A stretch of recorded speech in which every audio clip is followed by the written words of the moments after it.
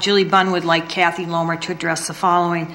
This last year, we were all witness to a situation in which the 6 Republicans who broke from party ranks and voted in support of the Safe Roads and Bridges Act to provide long overdue comprehensive transportation funding were publicly ridiculed and denounced by their party at a press conference and then stripped of their committee leadership positions.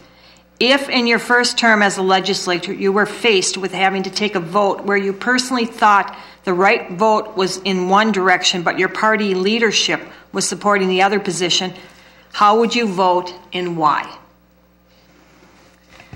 Well, I am extremely confident in the Republican Party and the people that I know that are there. And I was disappointed with the 6 who voted to override the governor's veto. They didn't vote with the party, and I haven't spoken to them to understand why, but I would not have done that. And I believe that as Republicans, we have a message and that we're trying to carry a message through. It's hard for me to think of a situation where I wouldn't agree with my party because I'm in the Republican Party, because I am a conservative, because I believe in lower taxes, because I believe in free markets.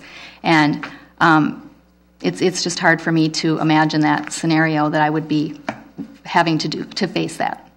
Thank you. Julie, would you like to respond? Yes.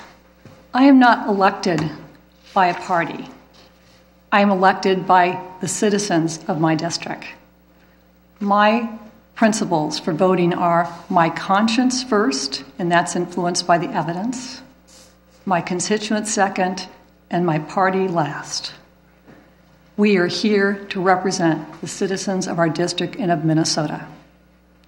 Ms. Lohmer was early criticizing me for maybe having voted too often with my party, where in fact the record shows that I frequently, often voted against my party leadership on taxes, on immigration, on business issues, and some social issues.